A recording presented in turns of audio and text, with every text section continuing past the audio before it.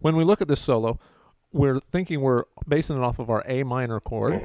Start on A minor and go to a G. So our first thought is it's going to be an A minor or A Aeolian. But then when we get to our next two chords, our D major and our C, the D major is going to tell us that we're actually in A Dorian. So our tone center is A, but we're playing our Dorian scale because of the D major chord. Now we're starting this off in our A minor pentatonic with just a bend.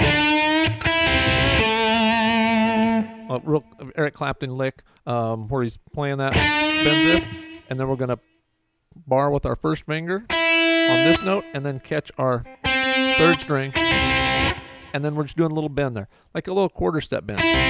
It's more of an attitude bend than anything.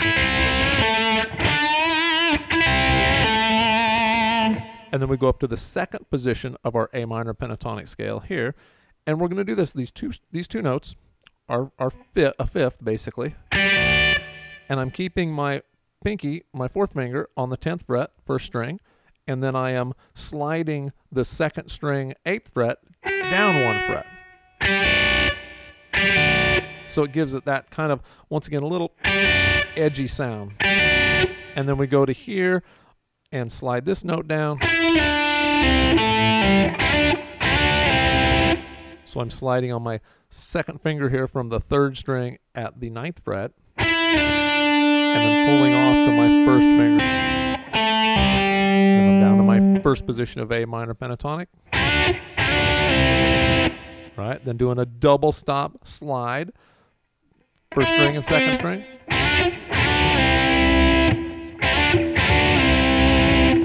And then I'm going to slide up from 3 to 5 here. And once again, holding those down. You see, the idea of this solo is, because the rhythm is really open, we want the solo to be really a lot of slides, a lot of phrasing, have it sound really smooth. So as we slide up here, I'm holding down the second string at the 5th fret and the first string at the 3rd fret, picking back and forth between them, and then doing another double stop, which is 2 notes, double stop slide from 3 to 5 on the first 2 strings, and then sliding from 5 to 2 on the 3rd string. So we got... So by doing all those slides, it really gives it that sort of slippery, syrupy sound, which is what we want when it's real open like this.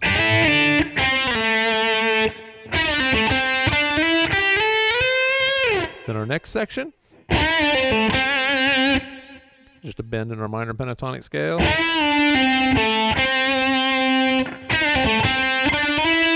Sliding up. And there I'm playing this note, which is second string 8th fret, sliding to the 10th fret, and then sliding it up to the 13th fret without picking it again. Now if I picked it, it would just lose some of that real fluid sound that we've got. The next section moves up to what would really be our 5th position of our A minor pentatonic scale, and we bend our second string at the 17th fret, but we've got to bend up in order, because we're bending up to the next note in our A minor pentatonic scale. We're bending from the 17th fret all the way up to the 20th fret, a 1.5 step bend. And then just walking right down off of there. And then a little bend here, where I'm bending this up. I'm actually starting with it bent up. So instead of going up, I start with it up and go. Let it come down. Pull off. So from my...